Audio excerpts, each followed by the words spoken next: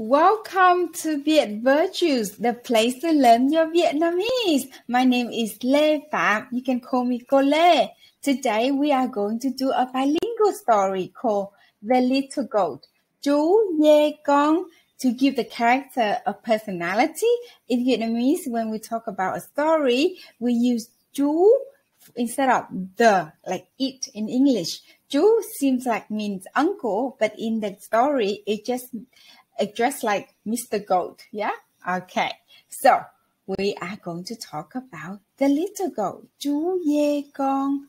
Dê in Vietnamese is goat, and little is con.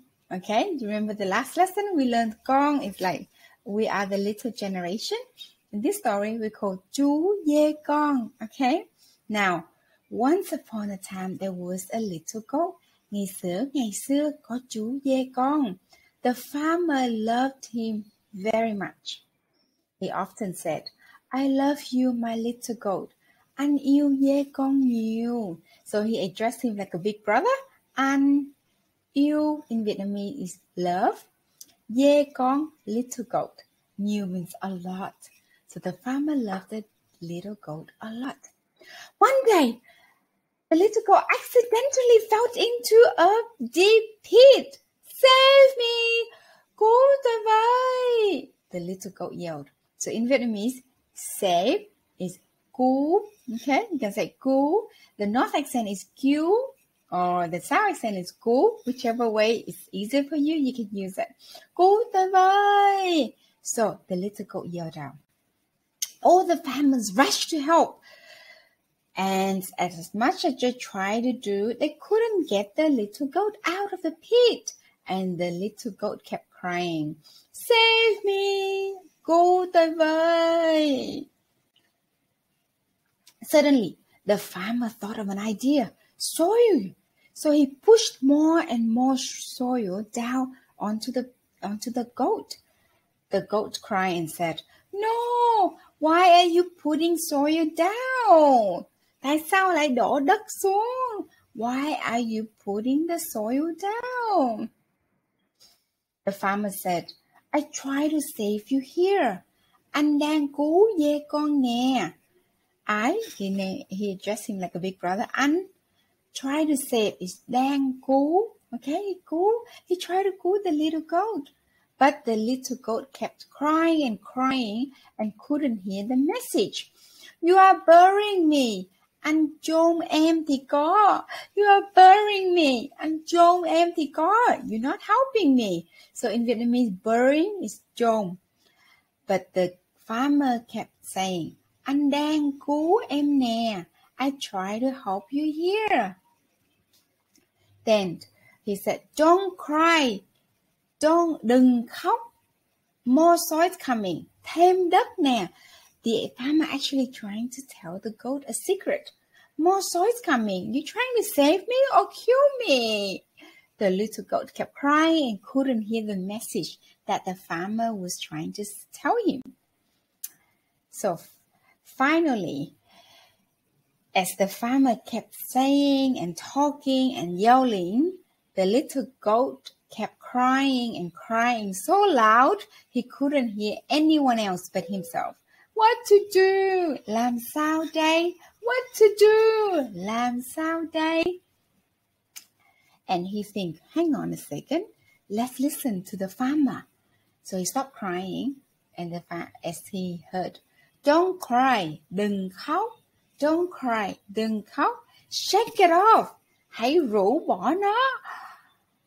Shake it off, hãy rũ bỏ nó.